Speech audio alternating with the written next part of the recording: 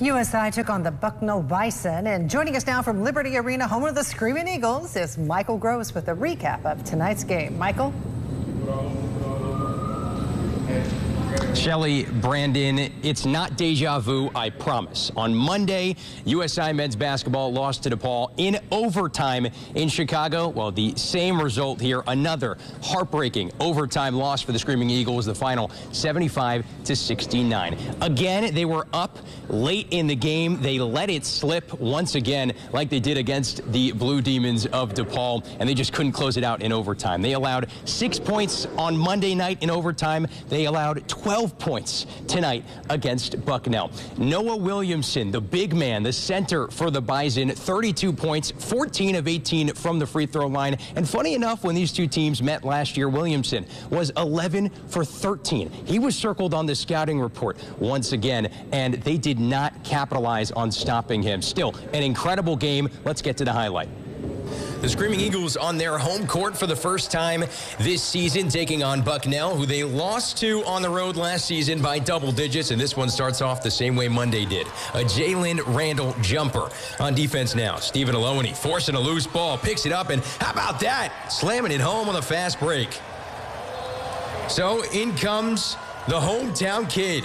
Freshman Josiah Dunham immediately making an impact, burying the tray off the skip pass. Good look, good finish. Enter Jack Campion. Not much of an impact against DePaul. Complete opposite tonight. How about this? A little step back triple. You bet. USI up. Then the Bison began to heat up. Inbound to Noah Williamson. Impressive finish. Catching it and finishing in the air. Campion on the steal here. Ball gets knocked loose and he picks it up. All the way down. Ian Mata there to swat it away. And the flex. Bucknell feeling good. But another forced turnover. This time ends in an impressive bucket for the Screegs. Damani Harrison. Count it. And one. Time winding down in regulation. USI up 4. And 1 for Williamson makes it a 1-point game. He would get fouled, and another free throw late sends it to overtime. And in OT, it was all Bucknell. A second straight overtime loss for the Screaming Eagles to begin the season is not ideal. Stan Gerard boils it down to consistency, or a lack thereof. It's disappointing. Anytime you put yourself in a position to win and you fall short, that's a concern of mine. You know, I'm disappointed, you know, in the loss tonight. Disappointed how we executed down the stretch.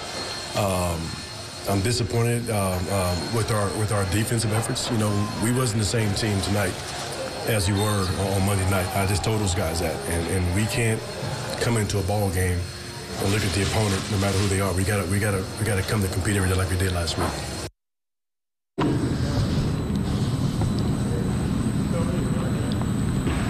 And once again, like Stan said, another heartbreaking loss. And, well, listen, USI is going to have to recover from this 0-2 start. Not ideal, but they'll get a 3-game road trip reset beginning on Monday at Marshall. Then they'll go down to Bellarmine and then back up to Fort Wayne after that. Then they will return back home. Lots to think about for the Screaming Eagles men's basketball team. They'll do so tonight and throughout the weeks. But they start 0-2, 75-69, the final.